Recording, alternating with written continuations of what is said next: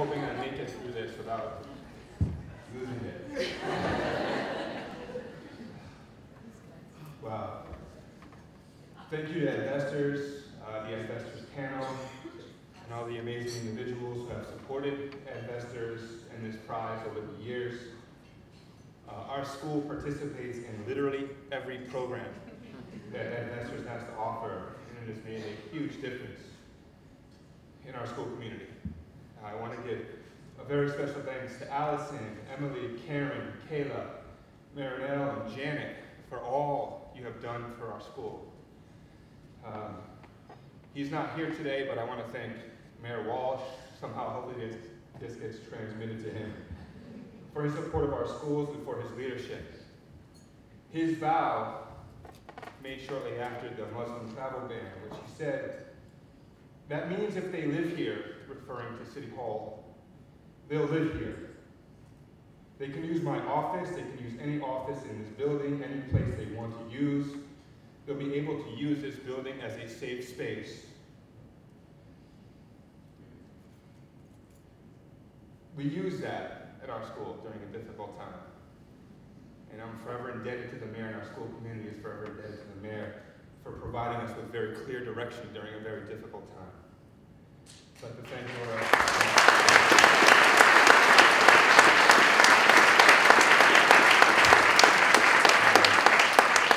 I want to thank Laura Cornell for her leadership during this time and unwavering support of our schools. I want to thank Tommy Welch, Dr. Grace Way, Margarita Ruiz, who's not here, for advocating for our schools. I want to thank BPS Central Office staff. They are underrated in what they do for schools. Hannah and Hillary, Keith Hellman, Evelyn Adario, Ali, Lemma, Jody, Dolores Sullivan, Shakira is here, I saw. Dan O'Brien is here, thank you so much. I want to recognize Jean and Jeff, two just incredible school leaders, and last Tuesday night highlighted the incredible work that you all are doing in your schools. I am honored, truly honored to be your colleague and to learn with you, and I want to recognize my other colleagues throughout the room. Michelle Davis and Paula Gonzalez have been such huge supporters. Tracy in the back, thank you so much for all you do for our school. I want to thank Emily Pena, our former director of instruction, for her incredible passion and her consistent determination in providing Latino and Latina students with nothing but the best because they deserve it. To Mike Monroe, who has literally sat at the table with me for 5.5 years doing this work. His work has transformed our school community, and we would definitely not be here without everything you've done, man. To the teachers and staff of the McKay, none of this would be possible without your work, your drive, and your passion for our children and our families. This whole process has been driven by our teachers, this whole thing. And I'm honored and humbled to serve with you. I asked each of our school and the MOVE team to explain why they do this. We do this work because movement is an essential part of a child's life, and we want to share our passion for moving with young people. We do this work to remove barriers. All students have things that stand in their way, things that inhibit them from achieving at a higher level, but they all want to be successful, they all want to learn and be prosperous. And as educators, we want to make sure they have every opportunity to be successful.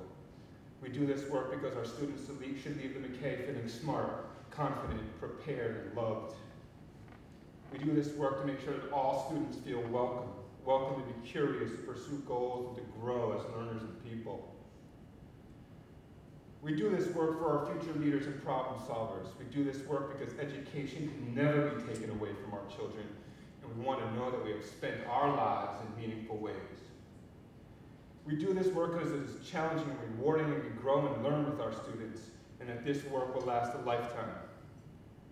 We do this work because we believe in children, and when we teach them to believe in themselves, work hard and persevere, to care about others, and to be curious, our world will be a better place. We do this work because all students deserve a joyful, rigorous, welcoming place to learn. We do this work to help students become more powerful. We do this work because providing emotional supports to students and families in need during a difficult time can bridge more than an achievement gap. It can create lifelong connections that go beyond language or cultural differences to help students become the best versions of themselves. Their words today and throughout throughout the selection process highlight the reasons why we're up here this morning. This award shines a bright spotlight on the incredible academic success of students who sometimes feel they need to live in the shadows. This is their award. And it is proof that when provided with a loving, respectful, supportive environment, all children can succeed. This award is dedicated to those families who made the decision to risk it all so that their children will have opportunities that they as parents may have been denied. It is an honor to support them, knowing the sacrifices that they have made for their families, and that regardless of a label, their children will receive the high-quality education that they envisioned while making those life-altering decisions. An education that recognizes and respects their dignity and humanity and relishes in the story of our school community. We are a school on the move, but we are not done moving. Thank you all so very much.